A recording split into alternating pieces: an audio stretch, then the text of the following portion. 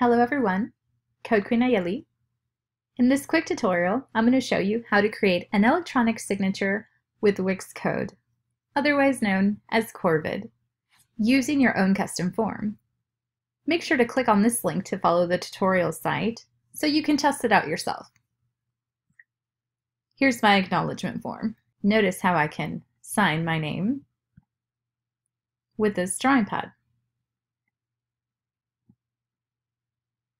Once I submit my name, it saves my name and my email address, and then it has a thank you message. I can view the signatures or hide them. I can also sign again. That's it. That's how simple the form is. Now let's go over the tutorial so you can try it out yourself. First, you turn on the developer tools or enable Corvid. Inside of your editor, make sure to look for one of these: Dev Mode, Code, or Corvid, and make sure to hit on that developer tools or enable Corvid button.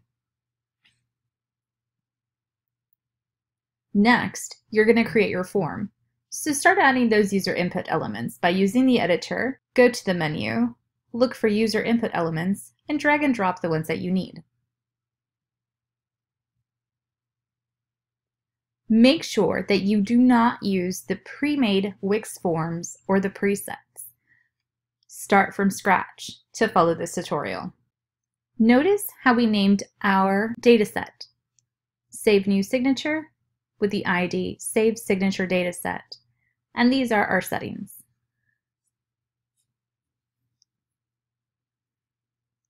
After we add our dataset and our user input elements, we're going to connect them together. So the first user input element is full name. I'm going to select the dataset on my page and connect it to the column in my database called full name. Then for my second user input element, which is email, I'm going to connect it to the same dataset under the column email. You can add more elements simply by dragging and dropping and connecting them the same way. If you're wondering when that third element was, it's actually not a box. It is an HTML iframe. So let's go ahead and add that in our editor. Click on the menu, click on More all the way at the bottom, and look for this HTML iframe.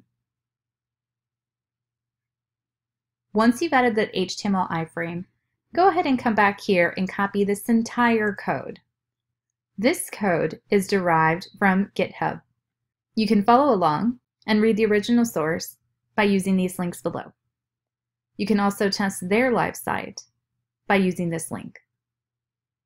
Now, if you have any CSS experience, HTML writing, then feel free to modify this code to make it look a little bit differently.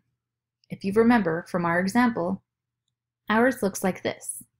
There are two buttons to match our current design of the site. The outline and the color match the user input element design that we added here. These two are user input elements added from the editor. This is simply an HTML iframe that looks like a user input element, but is really the HTML drawing pad. Pretty cool, right? Adding the code to your page. Now that you've added the HTML iframe, you can paste this code at the bottom of your page. If you already have experience with Corvid, you know to go back and check all of the IDs. Hashtag HTML1 is our example of our HTML iframe. If yours is different, change the name here. In this code, we also have the name of our dataset, Save Signature Dataset. We have it twice. Once on line 6, and then again on line 7. What this code is saying is it's taking the timestamp, the image that was actually performed inside of the HTML iframe, and we're setting the field for our column called signature and assigning the sign stamp to that column. Then we actually save the dataset on line number 7. After it saves, you can add extra code to do something else. For example, in our tutorial site, upon clicking the Submit button, it saves it and it shows a thank you. This is a hidden strip that we've added underneath, so that way the first strip collapses and the second strip expands.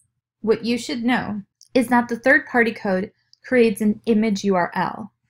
So, under the type of field for that column of our signature column, in our example, we selected image. You will notice that the data is underlined in red because this is a URL that is not compatible to insert a copy of the image directly into the Wix database. But it will still allow you to view the submitted signatures and even allow you to right-click and save the image. This is what it looks like. And if you open the downloaded image, this is what it looks like. Here's an example of our database collection with that signature field set as an image type. And this is the red underline I was talking about. Just in case you were curious, these are the current permissions under the settings for our database collection. That's it. Nothing else to do. Test out your form.